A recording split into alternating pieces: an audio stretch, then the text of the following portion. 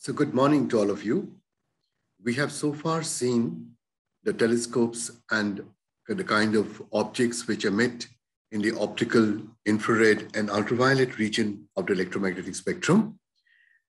Today we will look at the telescopes and the kind of celestial sources that emit at the radio and millimeter region of the electromagnetic spectrum. So we had looked at the myriad ways in which astronomers look at the universe in the different parts of the electromagnetic spectrum: cosmic ray particles, neutrinos, antineutrinos, solid constituents, and gravitational waves.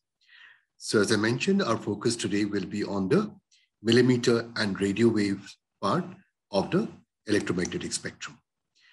We've already seen earlier that our window to observe from the Earth is open in two regions of the electromagnetic spectrum.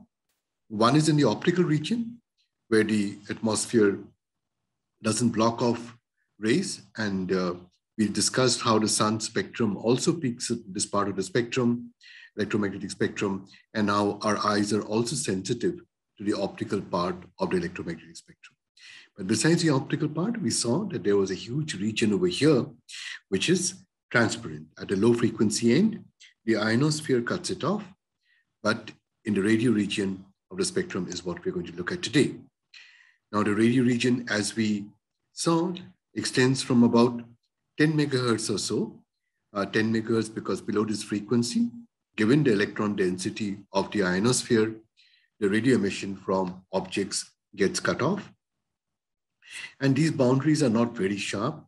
Sometimes the submillimeter region gets included in the radio part of the electromagnetic spectrum. Sometimes people tend to classify millimeter and submillimeter as a different part, but we will look at the entire spectrum of it till it goes into the infrared part of the electromagnetic spectrum.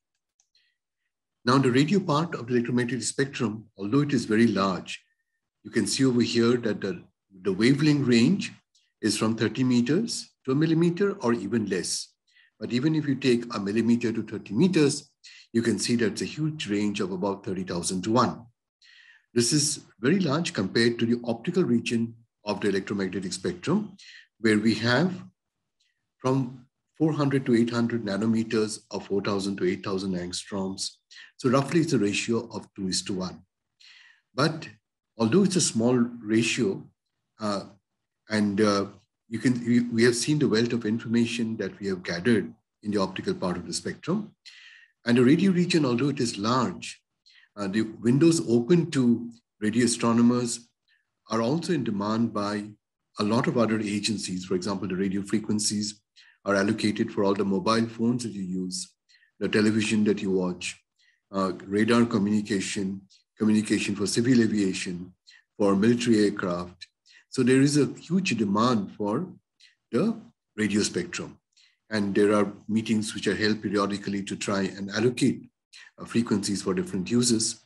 This is a United States frequency allocations chart. And you can see that almost everything is filled up for a variety of needs, which you can sort of look up in the web as well. I've just given the source over here. But there are certain frequencies which are exclusively reserved for radio astronomy. For example, there is a very important line at 21 centimeters, which is a transition of neutral atomic hydrogen, the spin flip transition, that is, as it is called.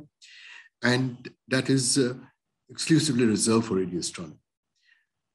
This is something where others cannot transmit or have equipment transmitting at these frequencies. Now, radio wave, just for a simple sort of mnemonic, I put it, that if you can measure the wavelength with a ruler, it's a radio wave. Submillimeters also get counted over there, but as you can see, these are long wavelengths. Long wavelengths means low frequencies, and low frequencies means low energy. E is equal to h nu, if you recollect, right? Now, the radio window got opened up due to the pioneering efforts of Carl Jansky. Carl Jansky was a radio engineer who worked at the Bell Labs, and he built an antenna, which is often referred to as Jansky's merry-go-round from its very design, and operating at a low frequency of 20.5 megahertz or so. And he built this antenna to investigate sources of interference in communications. They were looking at transatlantic communication over long distances, and you wanted to minimize all sources of interference. So what he found was that there were sources of interference due to distant thunderstorms, nearby thunderstorms. And after accounting for the known sources of interference, he found that there was a steady hiss. And it is to a good fortune that he did not say it's a steady hiss, it's a low noise, let's forget about it. But he pursued it diligently to try and understand where this source of noise came from. And he soon found out, after a long series of observations, he was able to point out that the source of emission pointed towards the center of our galaxy. And in 1933, he published a paper entitled Electrical Disturbances Apparently of Extraterrestrial Origin. He had reported these results to the radio engineers, and the community of astronomers at that point of time were almost entirely optical astronomers, And so it didn't initially take the world by storm, because they didn't quite appreciate the significance of the finding which Carl Jansky made.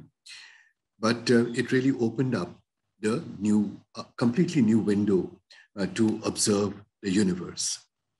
He was followed by a radio engineer again called Groth-Reber. And Groth-Reber literally built an antenna in his backyard. And he tried to detect the emission which Jansky had detected and which he said was towards the center of our galaxy. Now, what Groth-Reber initially observed at higher frequencies, and he was not able to detect the emission. And then he moved to lower frequencies, and then he was able to detect the emission. Now, that actually gave a very important clue, because if it was black body radiation, thermal radiation, he should have been able to detect it at higher frequencies as well. And if it was even thermal bremsstrahlung, free emission, where particles are accelerated in a Coulombic potential, then to the slope of the variation with frequency is very small.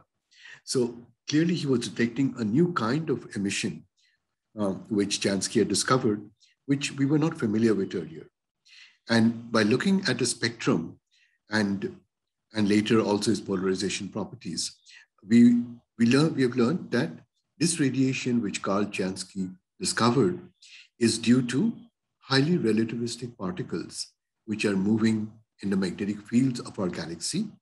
So you'll be familiar with cyclotron radiation, where at best mildly relativistic particles or electrons will be traveling, gyrating in the magnetic field of a galaxy. But when these particles have very high energies, highly relativistic energies traveling at almost the speed of light, you get what is called synchrotron radiation. So radiation due to ultra-relativistic particles moving in a magnetic field. And what you see over here is that when this emission is optically thin, what do I mean by optically thin? Is that the radiation is transparent to us. There's nothing blocking the radiation from reaching us. So there are no processes like very dense gas, which is absorbing the radiation. So it is coming towards us. Then in the optically part, it has a power loss loop. It is something which increases towards lower frequencies, decreases dramatically towards higher frequencies. This is on a log plot over here, where the frequency has been plotted in gigahertz and the flux density has been plotted in Jansky. So Jansky is the unit of measurement of flux density. Flux density is in units of watts per hertz per meter squared. So the amount of power which you receive in unit bandwidth, in unit area. Okay, watts per hertz per meter squared. And this has a slope. When you define it as minus alpha over here, alpha gives you the slope of the line when it is plotted on a log plot. And you can see that this is about 0.5 to 1 in the sources of what we call synchrotron radiation. Radiation due to ultra-relativistic particles moving in a magnetic field.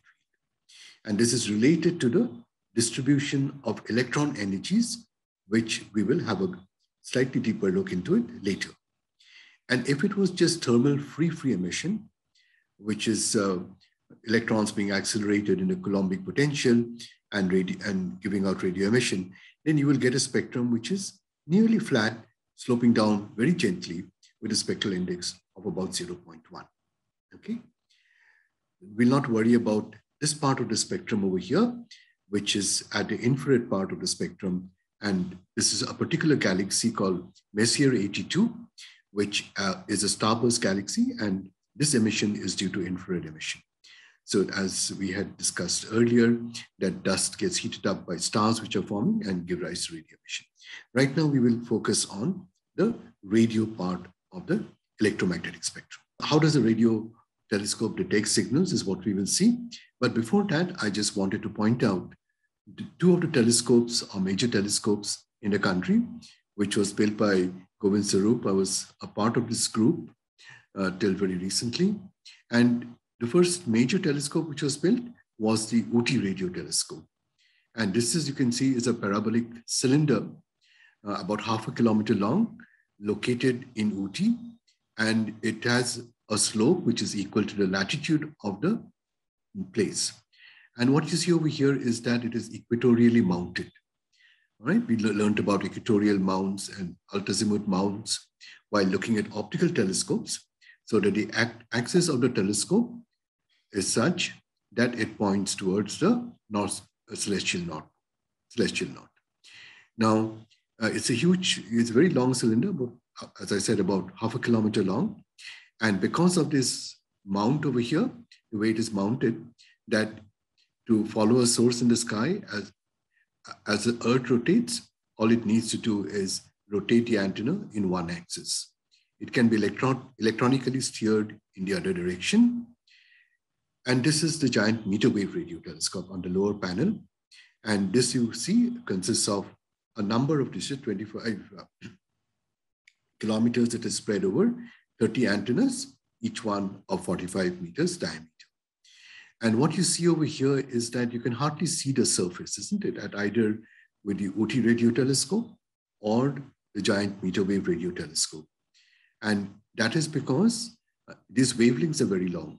The Ooty radio telescope operates at 327 megahertz, and the wavelength corresponding to it is close to about 1 meter.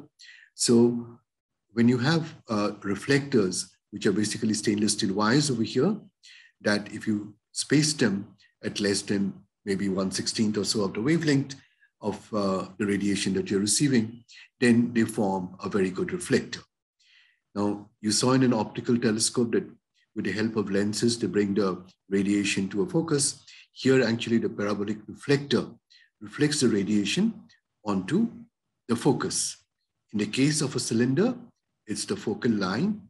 And in the case of a dish, there will be a focal point to which the radiation gets focused. Now, what is the basic design of a simple radio telescope? Let's have a look at that. As we mentioned, you need a reflector over here. The reflector reflects the radio waves. And as we saw earlier, that a parabolic reflector will reflect the radiation to a focus, to a focal point. This is something which we also learned while looking at optical telescopes.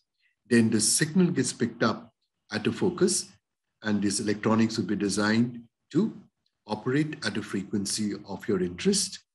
And then it is termed as a radio frequency over which you're observing it, and it will observe over a certain bandwidth. And that signal gets amplified because the radio signals are extremely weak. And after amplification, what is done is usually multiplied by what is called a local oscillator signal. So the radio frequency signal is amplified and then multiplied by a local oscillator signal. And the signal is then at an intermediate frequency. So the basic mathematics is very simple over here. What I have shown is when you multiply two sine waves over here with a frequency of nu LO, which is a local oscillator frequency, and the radio frequency denoted by nu RF, you recall the trigonometric relation to sine A, sine B. is equal to cos A minus B minus cos A plus B. And then you realize that you now get two waves, which is nu LO minus nu RF and nu LO plus nu RF. If I set nu LO to 12 gigahertz and say the radio frequency to which the electronics is all tuned is 9 gigahertz, then what I will get is two frequencies, nu LO minus nu RF at 3 gigahertz, and I will also get a higher frequency of 12 plus 9, which is 21 gigahertz. But my interest is really in the 3 gigahertz band because I want to down convert the frequency of observation to a lower frequency. Why do I want to do that? Because at a lower frequency, it's easier to amplify, transmit over long distances, filter, digitization. All that becomes, the post-processing becomes far simpler. You can also transmit it over long distances with reduced losses. Then you can see that also you can multiply your, you can change your local oscillator signal to change your the frequency at which you're trying to detect the single signal and do the post-processing. But obviously, I mean, you'll be limited by your frequencies of interest at which you observe the emission in the first place. So by adjusting the local oscillator signal, you can go and move around in that frequency. And that becomes particularly important because sometimes you'll be interested in a particular line, say the line of 1420.405 megahertz due to neutral atomic hydrogen, just as an example. And then you want to tune your frequency such that you get that frequency in the center of your band or wherever you would like it. So you can see you can have back-end equipment which you can sort of make it common for a range of frequencies, and you can keep tuning the local oscillator frequency to try and do that. So IF amplifier and back-end systems can operate over a fixed frequency ranges. Okay, so there are advantages, huge advantages of doing that, and this is just a very schematic, rough sketch of what a radio telescope does. And this particular kind of receiver is often referred to as the receiver system, is referred to as a super heterodyne receiver. Now, let's look at resolution and sensitivity of a radio telescope. Angular resolution of a single antenna, again, is given by the Rayleigh criteria, about approximately 1.2 multiplied by lambda divided by the size of the dish. In the case of optical telescopes or infrared telescopes, it was mirrors which are reflecting it. And here you have a huge metallic dish which is reflecting the radiation to the focal point. This is a green bank telescope, and it has a size of 100 meters telescope. And this is the focal point over here. And it is a very modern telescope operating largely at high frequencies. And you can now ask yourself the question also that just as we did in the optical region of the spectrum, how smooth should this be? With the UT radio telescope, you realize that because we were operating at long wavelengths, even strings of wires or a mesh, as in the case of the GMRT dish, was adequate to reflect the rays onto the focus. But when you go to high frequency, centimeter wavelengths and millimeter wavelengths, you will need a solid dish over here. Again, the imperfections would have to be much smaller, ideally less than about 1 by 15 or less than 1 by 20 or so of the wavelength of the radiation that you're receiving. Now, just as in the case of the optical case, you have a resolution of 1.2 lambda by d. And what is written over here are the responses of the antenna at two different frequencies. This is at 9 gigahertz, and this is at 109 gigahertz or so. And you can see that this is a much coarser resolution over here. This is about 82 arc seconds is what the slide says, and this is about 6.4 arc seconds. So this is slightly worse than the human eye, and this is much better than the human eye. Okay, so it's the same dish. So once you go to higher frequencies, you go to smaller wavelengths. And because you go to smaller wavelengths, you get higher resolution. Okay. And with this design of putting the focus over here, that you write this particular design, it is minimizing any blockages to the radiation that is coming to the dish, parabolic dish, and getting reflected over here. Now, the thing is that we need resolutions or high resolutions at lower frequencies as well. And that we cannot achieve by building huge antennas, because you cannot build an antenna of about 25 kilometer size. But what was developed in the early days in Cambridge and also in Australia was interferometry. So that if you had a whole series of antennas and you combine the signals in such a way that it mimicked as though you were detecting radio emission from an antenna which was given by the furthest separation between the dishes. This is a picture of the very large array. Earlier, I showed you the picture of the giant meter wave radio telescope, and the giant meter wave radio telescope extends to about 25 kilometers. And we'll look at that again briefly. But the very large array, they have antennas which are sitting on pads, but they get periodically shifted to pads which are located at further distances. So they have 4 different configurations in which the antennas are located, called A, B, C, and D. And D is the most compact configuration. That would be the one, I think, which you are seeing over here. When it goes to the A configuration, that gives you the longest spacings, and it's over 30 kilometers. And that is which gives you the highest angular resolutions. Okay. So if you want to go to the highest angular resolutions, you will not only go for the highest frequencies, that will give you the longest highest frequency, that will give you the shortest wavelengths. And if you go for the configuration where the antennas are located farthest apart, that will give you the largest D, so that lambda by D gets smaller.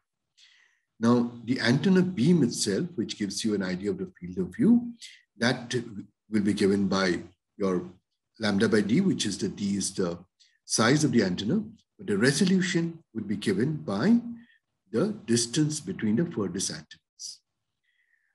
The very large array operates over a whole range of frequencies, and what you see over here is the resolution accordingly varies from about 25 arc seconds or so to about 0.04 arc second. 40 milliarc second is at the highest end.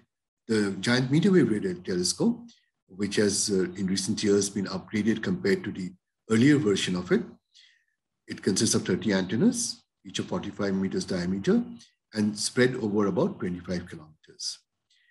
Now the frequency range, you can see, is from about 120 to 250 megahertz, 250 to 500, 550 to 850, 1050 to 1450. It is almost seamless now. Earlier, there were wide gaps, but now with the new electronics, with the new upgraded GMRT, you can see it's almost continuous. Certain regions have been avoided because of strong interfering signals. And the primary beams, which should be given by lambda by the size of each antenna, is given in the first row over here in arc minutes. And at the bottom row, what you have is the resolution in arc seconds. Okay. And you can see the best resolution you can get is about 2 arc seconds. And that is because the giant meter wave radio telescope is a low frequency radio telescope. So you're operating at long wavelengths. So 1450 megahertz or so is the upper region of the frequencies at which you're operating. Now, this is a frontal view of the dish over here, which was taken by Megan Argo, an astronomer from England. And what you can see over here is that the focal points are over here, and there are different receivers to receive radiation at the different frequencies.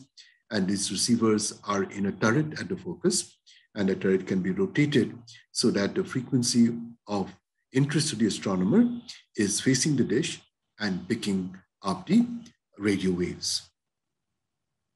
So these are two of the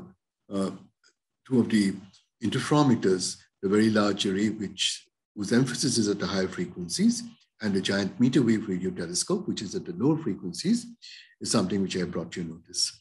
There are a number of other telescopes which are operating at both high and low frequencies, and I'll leave it to you as an assignment to explore the different kinds of telescopes which operate in the radio region of the spectrum and have made important and significant contributions. Now, if you want to get even higher resolution than what has been possible with a very large array, then we come to the concept of the very long baseline array or very long baseline interferometry. Here, the antennas could be located literally thousands of kilometers apart, and the signals are recorded in each of the telescope sites and then brought to a central processing place where these tapes are shipped, and then they're correlated, and images are made, or the astronomical information that you require is extracted from it. To give you an idea of the angular resolutions that we are talking about today, I've just quoted over here the numbers for a 5 rupee coin, 5 rupees coin, and what it would look like at different distances, the angle that it would subtend. Its diameter is roughly about 23 millimeters. And if you put this at a distance of 100 meters, the angle which will be subtended is about 47 arc seconds. Okay, this is about in the ballpark of the resolution of the human eye. Now, 100 meters. If you put it at 1,000 kilometers, it'll have an angular resolution of about 4.7 milliarc seconds. Today, with modern telescopes such as the Very Long Baseline Array, which is spread across the United States, it also has an antenna in Hawaii over here, and you'll get resolutions which are of this order in milliarc seconds. Okay. And in addition to the Very Long Baseline Array, there's also the European Very Long Baseline Interferometry Network called the EVN, and there's also the Global Array, where not only the VLBA and the EVN and other telescopes of the world get together and participate to get the highest angular resolutions.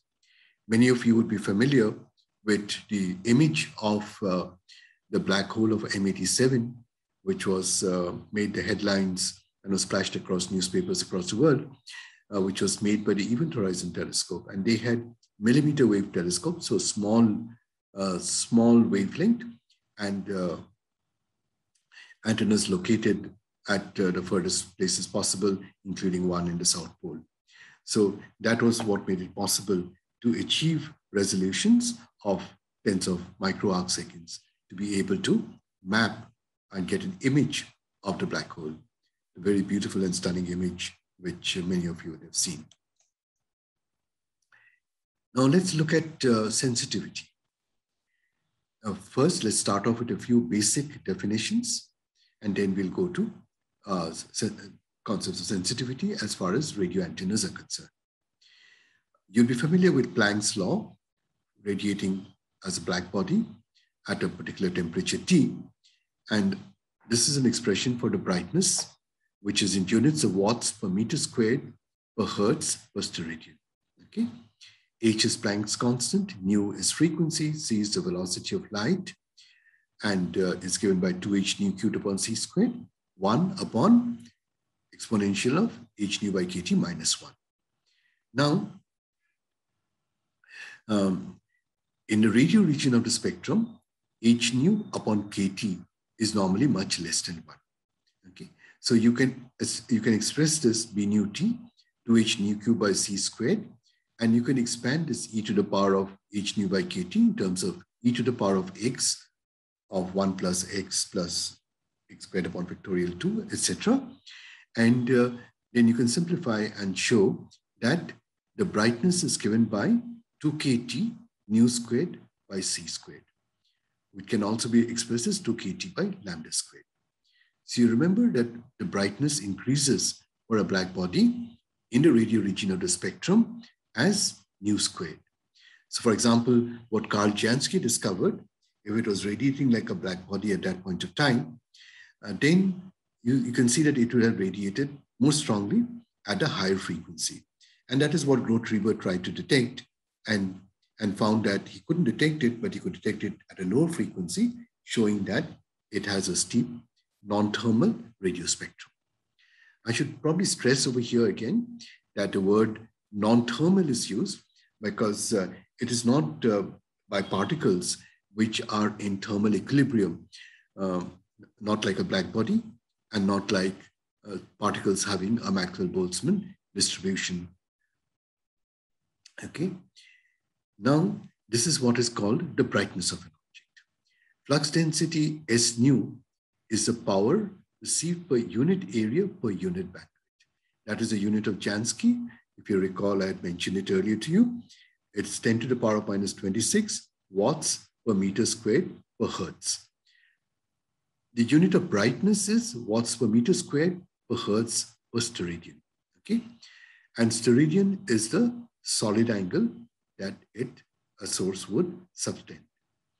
So the flux density and the brightness of a celestial source is related via the solid angle subtend. So small solid angles, one can show that S nu is equal to P nu into omega.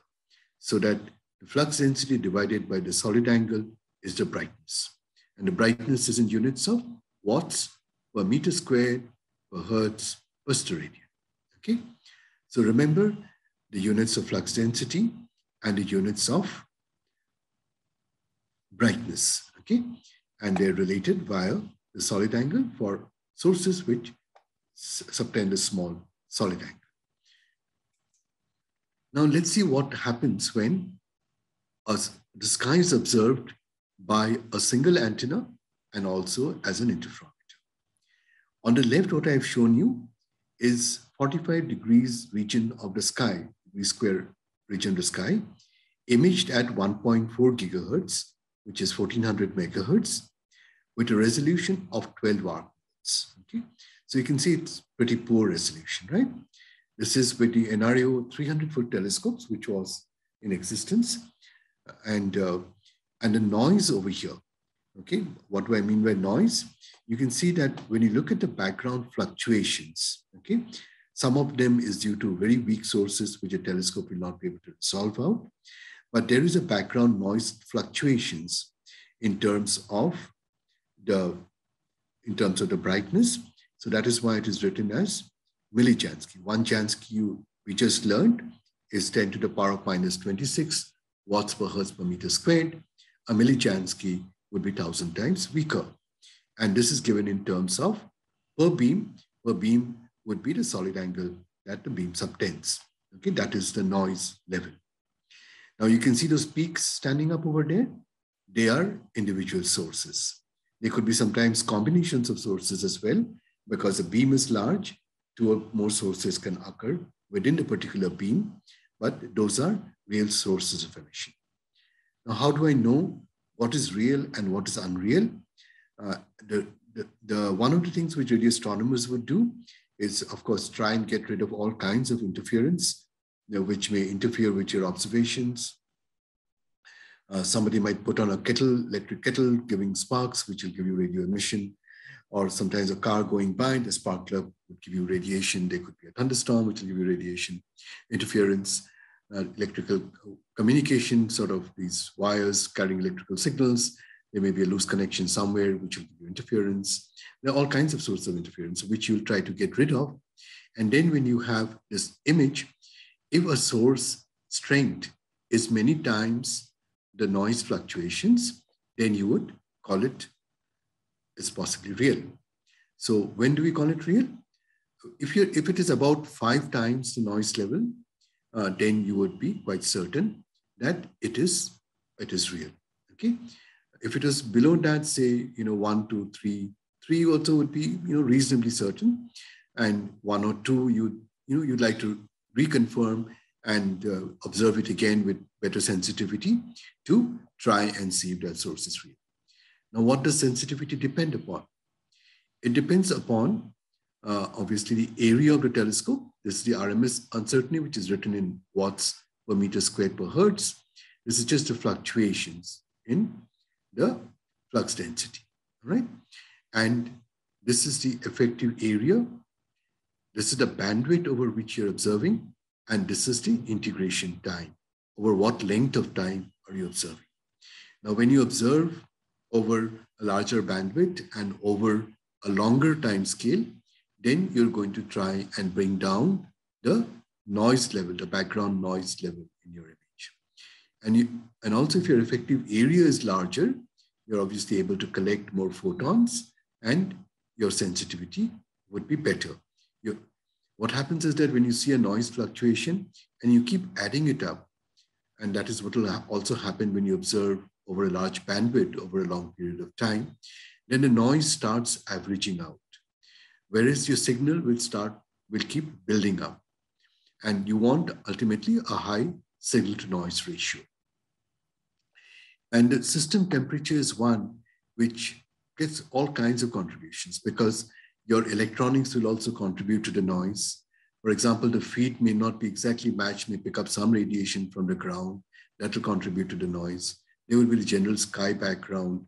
So all that will contribute to your thesis. So ultimately, you want to get your electronics to contribute as small as possible to the system temperature. So what you would do is probably have, while amplifying the signal, as we mentioned, you have electronics, you have electronic amplifiers, which amplifies the signal, but they can also contribute to the noise. So you have what are called low noise amplifiers, so that they contribute least to the system noise, all right? At high frequencies, they also cool the receivers. So these are aspects which contribute to the sensitivity. And in the case of an interferometer, which is shown on the right, this has picked up a small region over here of 4 degrees square. And this has been observed with the very large array, which we saw earlier, again at the same frequency, in a more compact array at 1.4 gigahertz, okay, 1400 megahertz. But now it has an angular resolution of 45 arc seconds. This was 12 arc minutes. This is 45 arc seconds. Now, with a finer resolution, what happens is that you will see finer scales features. And if you want to see more detail, you'll have to go higher in resolution. Here, what is shown is the contours are what this image on the left would be showing you. And the grayscale ones are what is observed with the very large array. And this survey is called the NRAO VLA Sky Survey, NVSS, which has been a very successful survey of the sky done with a very large array in its more compact configuration at a frequency of 1400 megahertz. And what you can see over here, what I pointed out to you earlier, that if you do not have adequate resolution, sources will get merged. For example, if you look at this object, with the NVSS high resolution with a very large array, you can see that there are 3 sources over here, okay? 3 different sources, which have all merged together over here. There are indications because the source is, is extended in direction that there may be more sources, but you can see you cannot really resolve them out clearly. With high resolution, you can. And with an interferometer where there are n antennas, you'll have n into n minus 1. That takes care of the number of pairs of antennas that you can have. And the more number of pairs you have, your noise will come down. So if some of your antennas in the array are not working, then your noise will be higher than if all the antennas are working. And there is a similar dependence on the bandwidth and the integration time. So if you want to make very sensitive observations, then you would go and integrate for a longer time. Your bandwidth will depend upon your astronomical interest as well. And also you would want to avoid parts where the interference, the radio frequency interference signals are there, because they are going to muck up your observations if you get them into your band. So those are aspects you've got to bear in mind. So just as in optical astronomy, the size of the antenna matters and the integration time matters. And here we saw that also the bandwidth, the wider the bandwidth you have, the more sensitive you're going to be. But as I mentioned, there will be limitations given both your astronomical interest and also the minimizing the effects of radio frequency interference. So these are the next generation radio telescopes that we are building. This is the square kilometer array, which is now being built in 2 different countries and covering 2 different frequency ranges. Here is a square kilometer array, which operates from 350 megahertz to 15.3 gigahertz, although there is an ultimate goal of going to even higher frequencies, and 197 dishes, baseline about 150 kilometers, and resolution from a fraction of an arc second to about 40 milliarc seconds or so. And you can see that you're going to be far more sensitive, 4.4 to 1.2 microjanskis in 1 hour of observations. So this is the square, and this has been, construction is going on in South Africa. And this is the low frequency part of it, which is being built in Western Australia. And this is from 50 to 350 megahertz, thousands of antennas, 512 stations, and resolutions of about 11 to 4 arc seconds, sensitivity 26 to 14 microjansky per beam. So this will completely change and revolutionize our understanding and observations of celestial sources at the radio part of the electromagnetic spectrum.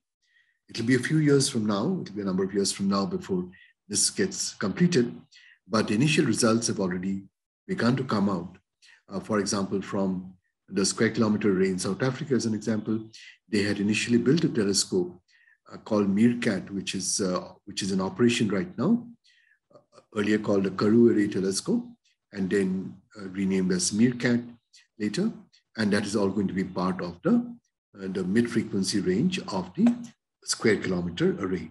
So this is something to really look forward to if any one of you are going to pursue a career in astronomy and astrophysics, or even otherwise, just to keep track of exciting things that these new instruments are going to build as they really knock at the frontiers of trying to detect the most sensitive observations ever made by man at the radio frequencies. And there are a whole lot of issues that these telescopes are going to address, right from the history of galaxy formation, trying to detect neutral atomic hydrogen at large redshifts, to understand the origin of life, understanding the origin of cosmic magnetism, probing the universe at very early epochs. And I'm sure it's going to throw up a lot more surprises. Each major technical step forward has given us an eye to the mysteries of the universe, which we had not predicted or was not aware of. Okay, so today's class, we will, formal presentation, we will close with that. And I will give you a little bit of time in class to try and do these 3 assignments over here.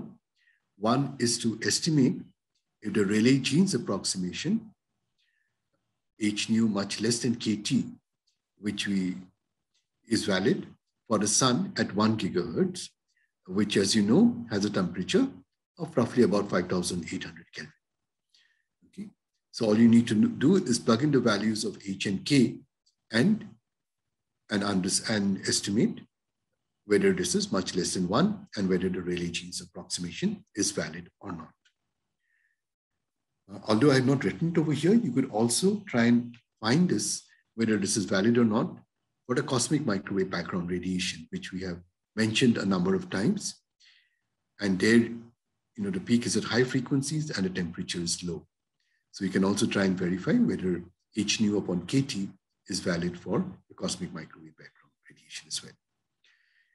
The second assignment I've given you is consider the sun, again, which has a temperature of 5,800 degrees K and a radius of 7 into 10 to the power of centimeters is what I put it. And I want you to estimate the flux density of the sun at a distance of 3 into 10 to the power of 18 centimeters. recall the expressions we discussed earlier about the relationship between flux density and brightness. And I want you to sort of give your opinion on whether it will be possible to detect our sun easily if it is located at a distance of 3 into 10 to the power 18 centimeters. And the third one is I just want you to estimate the angular resolution of the very long baseline array, say if it has a separation of 8,600 kilometers, what would be the angular resolution in arc seconds when it operates at a frequency of 5 gigahertz? So I'll give you 10 minutes to go and do these sums, and then we will discuss the answers.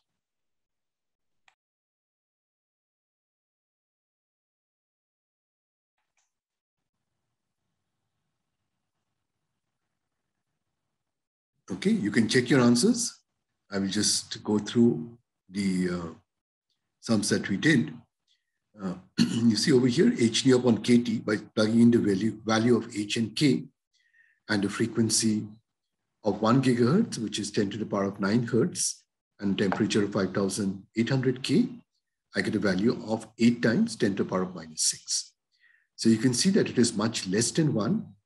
And so it is, the Rayleigh-Jeans approximation is valid. Now the sun, which has a temperature of 5,800 K and a radius of 7 to the power of 10 centimeters.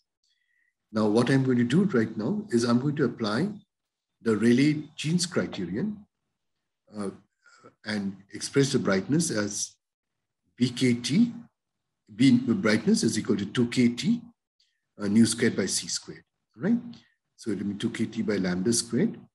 And so it's 2KT nu squared by C squared. And if I evaluate this expression by putting the value of temperature over there, 5,800 Kelvin, and plug in the frequency of 1 gigahertz, which is 10 to the power of 9 hertz, and the value of Boltzmann's constant in SI units, then what I would get is 1.78 into 10 to the power of minus 18 watts per meter squared per hertz per stereo. This is brightness, right? As I kept stressing earlier. Now I want to calculate what the flux density would be. So I need to calculate the solid angle it's subtending. And solid angle is nothing but the area that the sun is going to subtend, that the sun will has, divided by the distance squared. So for example, if you take the whole sphere, then the area of the sphere is 4 pi r squared, and you divide by the distance squared, which is r squared, if you're sitting at the center of a sphere. So the entire sky subtends an angle of 4 pi steradians. But the sun is a relatively small object. So you put in the radius over here, and that'll give you the area divided by the distance, which I put as 3 into 10 to the power of 18 centimeters, which, as we shall see later, is a parsec. 1 parsec is 3.0856 into 10 to the power of 18 centimeters. Okay, that will give me 1.71 into 10 to the power of minus 15 steradians. So it's a very small number. So if you go back and plug it into our expression for flux density, where you multiply the brightness by the solid angle, okay, that will give you the flux density. That will give me 3 times 10 to the power of minus 33 watts per meter squared per hertz. So you can see 1 Jansky is 10 to the power of minus 6, 10 to the power of 26 watts per hertz per meter squared, to the power of minus 26 watts per hertz per meter squared. So you can see that this is almost 10 million times smaller than a Jansky, which I repeat again is 10 to the power of minus 26 watts per hertz per meter squared. So this would be something which would be very difficult to detect. So if a sun was radiating just as a black body, it would be very difficult to detect. And that is true for most stars. It would be very difficult to detect at radio frequencies if they were just radiating like black bodies. But we know that the sun is not just a black body, and we shall see a bit more of that later, that there are active regions on the sun. There is a corona, which is also detectable easily at X-ray wavelengths, and there are particles which get accelerated in the solar surface, there are strong magnetic fields, sunspots, and the sun has its own cycle of activity. And when the sun is very active, compared to even the quiet sun, when there are still various plasma processes, gyrosynchrotron radiation, etc., going on, where mildly gyrosynchrotron is where mildly relativistic particles are moving in the magnetic field of the sun, that in the active periods, it could be 1,000,000 times larger. So radio astronomers who specialize in the sun spend a lot of time understanding the different kinds of bursts, different kinds of ejections called coronal mass ejections from the surface of the sun. But this particular exercise was just to see what the flux density would be if it radiated as a black body at a temperature of 5,800 degrees Kelvin. Okay, and the third sum which I gave you was to estimate the angular resolution. So again, I will just put it as lambda by d, and you can see I said 5 gigahertz, so I need to convert that to frequency, and so frequency to wavelength. So that would be 5 gigahertz is 6 centimeters, and to put both in terms of meters, because this is 8,600 kilometers, that I put 6 centimeters in meters as 0.06 divided by 8,600 into 1,000. So that gives me meters upon meters, and that will give me the solid the resolution in radians, which is 6.98 into 10 to the power of minus 9 radians. And you can convert that into arc seconds, because you well know that pi radians is equal to 180 degrees, and you convert degrees into arc seconds, and you convert, then you can use it to convert the radians, and you should get 0.00144 arc second, which is 1.44 milliarc second. So you can see that you can see objects at milliarc second resolutions and with the very long baseline array. So these are the 3 sums which I asked you to do in class. And if you haven't finished doing it, you can sort of just try and verify that what I have done is correct at your own leisure time. And this is what I have given to you to try and do at your own leisure time, at your own pace, to think over it. What is the essential difference between a radio telescope and an optical telescope, besides operating at very different wavelengths? List some of the major radio telescopes besides the ones we have discussed here. Okay? There are, even recently, there have been telescopes which have been built operating at low frequencies in the Netherlands, which is going to encompass not just the Netherlands, but a major part of Europe, giving you high angular resolution. Then there is the telescopes in Australia operating at low frequencies, the MWA. And so you try and make a list of the major telescopes in the world. There's also a huge telescope which has been built in China fast. So try and make a complete list as you can. Okay. The third one is, have you ever heard of a CCD being used in a radio telescope? And I want you to think over, if not, why not? Then, as I mentioned earlier, that is the Rayleigh-Jeans approximation valid for the cosmic microwave background radiation, which is radiating at 2.725 degrees Kelvin. So the cosmic microwave background radiation is almost a perfect example of a blackbody radiation. So you can apply Wien's displacement law, calculate the frequency at which the radiation peaks. Okay, and once you do that, you can also try and estimate if the after you do that, you can go and estimate whether the Rayleigh-Jeans approximation is valid, which is h nu upon kt is it much less than 1. And the fifth one is just to estimate the energy of a photon of 1 gigahertz. Okay, that will also have a bearing on the kind of receivers we have at radio frequencies compared to optical frequencies. So these are just exercises for you to mull over and think over as you think about today's lessons. Okay, thank you very much.